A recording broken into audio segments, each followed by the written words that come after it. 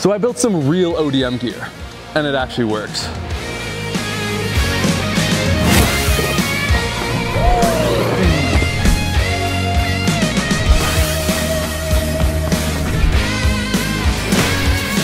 It's an insane gadget from the show Attack on Titan that lets the user move in all directions, hence the name. It works by first shooting a rope dart from the hip, which sticks into nearby buildings, trees, titans, whatever else.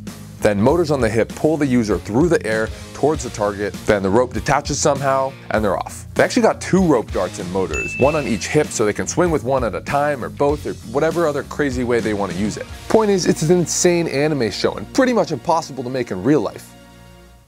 Right? Well, in another video, I made some real Spider-Man web shooters that you can actually swing with. Then all you internet heroes kindly commented telling me that it would be way better as ODM gear. Spider-Man swinging not good enough for you, huh? Well, whatever. I'm a man of the people. I'll take a crack at it. But y'all gotta drop another idea for what I should make next and upvote the ones you like so I know it's popular. Last time to make it shoot, I used these CO2 gas cartridges right here. Problem is this time it's not quite powerful enough to get the range that I want. So I'm gonna upgrade this valve right here to this. It actually works off the same cartridges but dumps all the CO2 at once.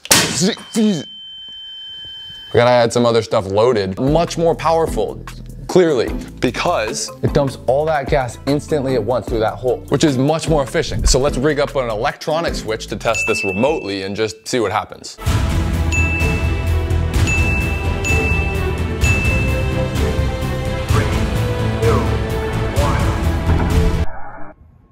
A lot of power, but it's spinning, which isn't good if we want it to stick. Plus, we still got out of rope somehow. Luckily, these two problems actually cancel each other out if we do it right. By trailing a rope from behind the dart, it actually keeps it facing forward, just like fins. But how do you actually attach the rope? Like, it seems simple, but we want the rope to be attached to the tip. That way when it sticks in, swing from the fulcrum and not back here where it'll snap the dart. But when it's flying through the air, we want to attach to the back. Otherwise, it'll flip around backwards. The secret is that we only want it temporarily attached to the back. So dart pops out of the barrel and now this rope is trailing behind, flying through. On impact, it sticks, and when we try and swing, it breaks away.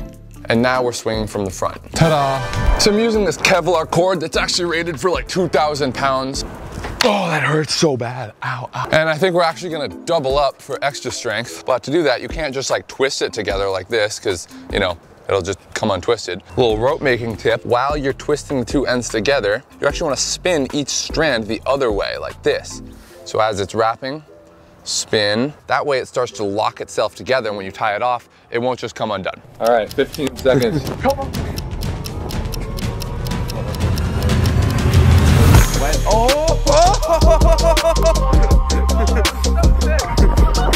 Wow! What?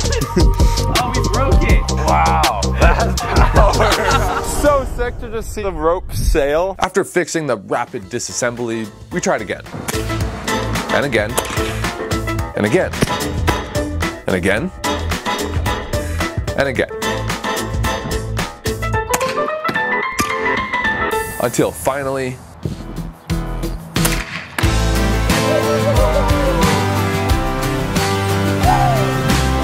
but just shooting a dart into a surface isn't quite enough to hold me. Like, it's gotta go really deep to hold my weight, plus all the added force of me swinging. So I came up with this dart mechanism. Basically a miniaturized powder actuated hammer, like the ones you can get from Home Depot, that on impact will drive a spike into whatever surface it hits. And the best part, it even works on angles, which is actually super important because a lot of the times we're gonna come in from the side. So my plan is to actually shoot 2 darts from each hip, 4 darts total, to really give us the best chance of sticking. So we doubled up the barrels and moved to a much stronger mechanical trigger.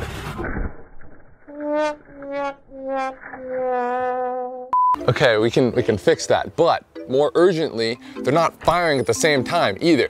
Which is important because they're connected to the same rope. If one doesn't fire, it drags the other one and really slows everything down. The good thing though about this setup is that the darts are on a loop. So whichever angle we're swinging from, the darts share the weight evenly. So tried a new design, and after a few more rapid disassemblies, we ended up with a fully metal, very robust launching system. Basically, this spring-loaded lever is locked in place with a quick release. So when you pull the string, the bar slams down and hits the 2 chambers, firing both instantly at the exact same time.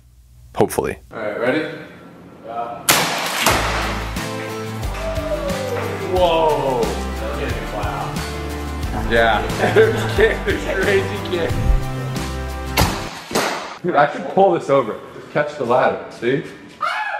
Okay, very promising. You know, minus the fact that we're launching with so much power now that the darts sometimes prematurely detonate. If that happens, as you see, it doesn't stick as well. Not the best stick on this one, but this one.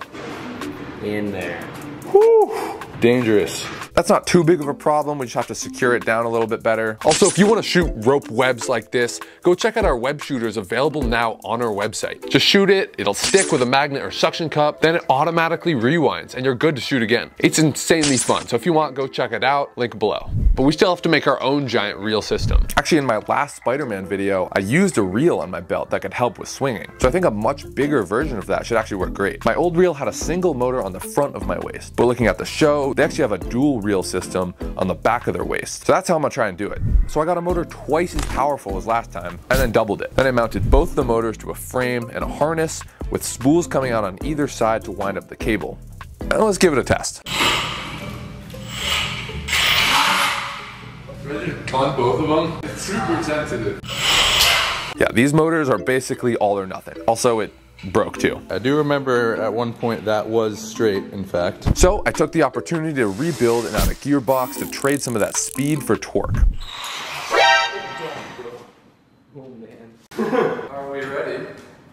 Yeah. Are you ready? I don't know now. Originally, I thought having separate motors would be better. Oh, I don't like that. Oh. Yeah, there's two remotes, so it's more of a balance now. That makes sense. I think I gotta connect them. It's like... Yeah. Whoa. That's got some kick. It's riding up a little high. I don't know the best way to, like, where to put it. Whoa. It looks like you're just getting the biggest wedge. This is because the rope spools are behind my center of mass. So if you pull on it, I just get flipped forward. Dude, I've given myself like 6 wedges so far. That's promising. Honestly, it might not look promising. It actually does work if we sit on it like a swing, but it's not ideal. It's the most cursed swing, dude.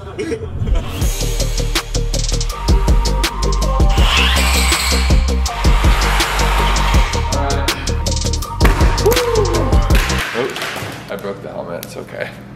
We'll just edit that. So I thought about using some straps to put some of the weight through my feet, kind of like they do in the show. I thought that would keep me from rotating as much, which it would, but problem is, as soon as I bend my leg, the tension goes away and I just fall forward. So instead I added a pulley to move the tension point forward right over my center of mass. Hey. Hey, nice. We're holding. Good. Oh. This works much better, and I'm able to hang out comfortably at almost any angle.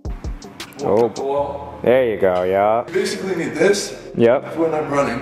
Mm-hmm. And then like every angle up till vertical. So I put on my air and fit and gave it another shot. Whoa! Hell yeah.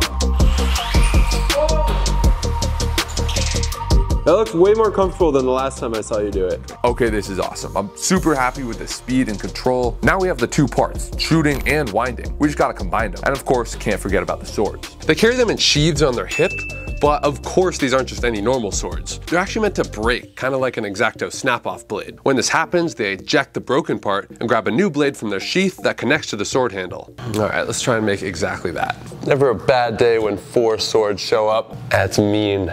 Oh God. Oh God. Making the housing out of 1/8 inch wood and laser cutting it all to slot together nicely.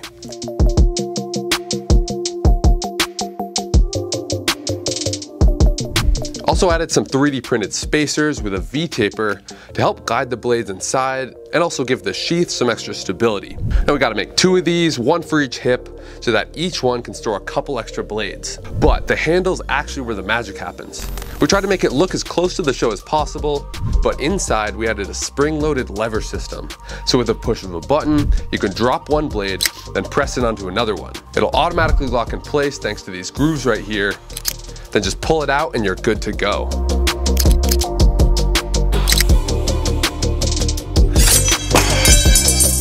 You can even throw them like they do in the show.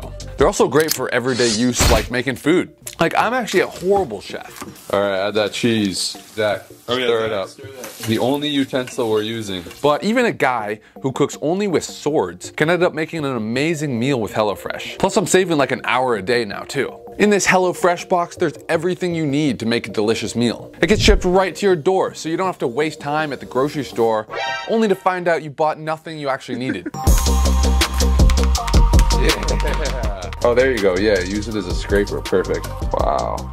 That's that secret sauce. A little bit of cheese on there. One pan cheeseburger, lettuce wrapped, cooked by a scout. I'm like really hungry right now. This is amazing. Here you go. Like a. Oh, wow. Yeah. I'd like to fight you for that last one. Now that fall's right around the corner, you know, people are getting busy. So make your food one less thing to stress about. So go to HelloFresh.com and use code 50JLaser at checkout for 50% off plus free shipping. Link below. But will it actually work? These are now pressurized pile of string in these two chambers. That way it'll easily come out like that. Always a little intimidating the first time. The 4 basically guns on my hip. There's 3 lasers on here too, so. 4. 4? Oh. I added these 2 lasers to help with aiming and a rangefinder, so we'll know if we're within our 60-foot rope range. It's about 35 feet to that wall. Okay, don't miss. How could I miss, right? I'm not saying anything, dude. Alright, you good? I'm good, man. You good?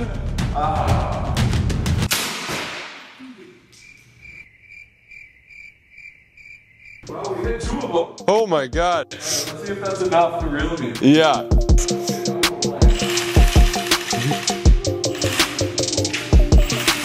Oh.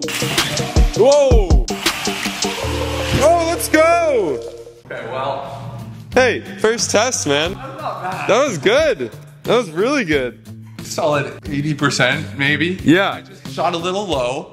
Turns out you can miss, but they all shot. Yeah. I moved a little bit. Yeah. I think all the steps happened. Yeah. Which is better than none of the steps happening, or some of them. Only way it would have gone better if I'd shot a little higher. I'm gonna look at the footage and see like where the lasers. Yeah, and then where it went. My hunch is they're not calibrated. Dude. I never shot any of these from my hip. That was the first time I shot anything from my hip. That's crazy. So, it is what it is. Shoot, stick, reel. Yep. This time we're gonna aim high. Aim high. All right. Oh my god.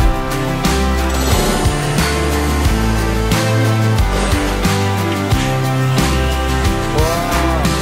To the wall. Hey. Oh my god. All right, I gotta do that way cleaner. Turns out, it's pretty hard to reel and slide because the rope I'm trying to hold on to for balance is being reeled up. Combine that with the super sensitive, very powerful motors, not easy. Let's go, Aaron. Whoa. A little bit of heat on that one. Oh god. Oh my god, you pulled the wall out. All right, reset. All right.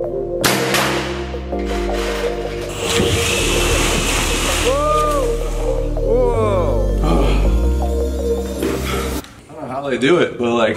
Yeah, being a scout's not easy, man. No, don't worry. You should have watched Aaron when he did it. He was terrible.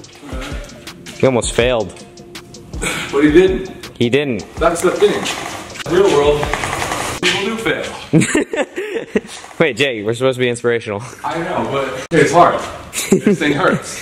I'm sweaty. How's the wedgie?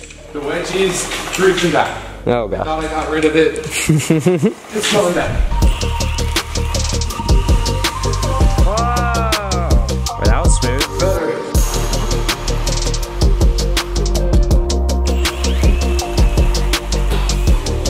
Whoa, that was fast. You gunned that one. Got it. Yeah? I think I got it. I mean, I'm on my feet. And Yeah? I'm standing at the edge. Let's go. Now, the real test. Get it? Real? All right, never mind. Can we do this up a wall? This is gonna be insanely hard. For starters, I'm not sure if I can even aim that high. Yeah. This is the part people don't think about. Like, how do They're pointing forward. They're supposed to go up. It's a half backflip and then you fire and then reel yourself up before you hit the ground. It's simple. It's a little difficult. Okay. Oh my god.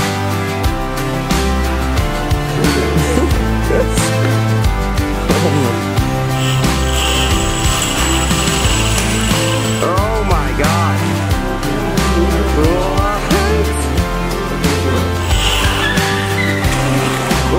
Hey. Oh. You good? Yeah, I'm good. Oh my god. Well, I can run up the wall. You can technically run up the wall. That's crazy. Let's go. I don't know if it looked cool, but it felt cool. Yeah, I kind of nailed that shot. No, that was great. Pretty solid sticks on this side. That's as good as of a first test as you could want, honestly. Even though it's just one, it's still very strong. I can clearly hang off of it, so that's why we got two. So this is a barn window, and it's 2 stories up. Let's see what happens.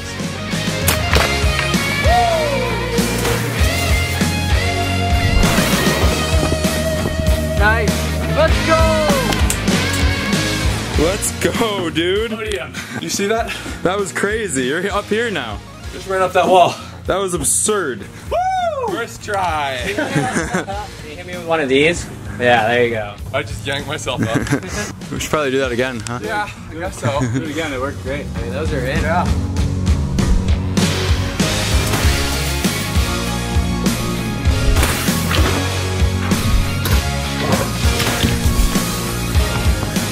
I'm super happy it reels me up fast enough that it actually pulls me through the air sideways, kind of like the show. But I can't pretend it always works.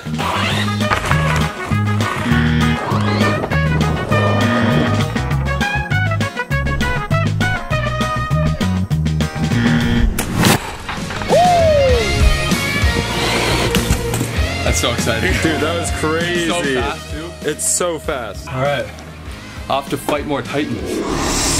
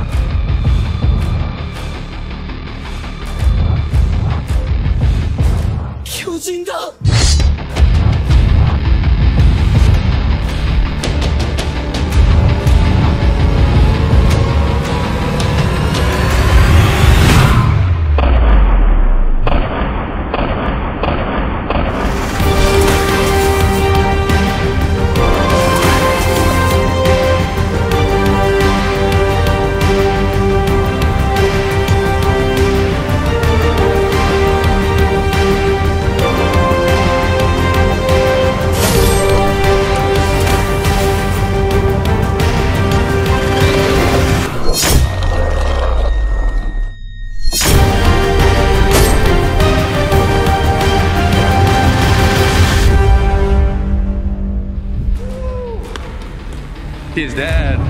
Look at that cut. That was clean. That felt so cool. I was like, gotta get high enough. Kuchikiしてやれ。一匹残らず。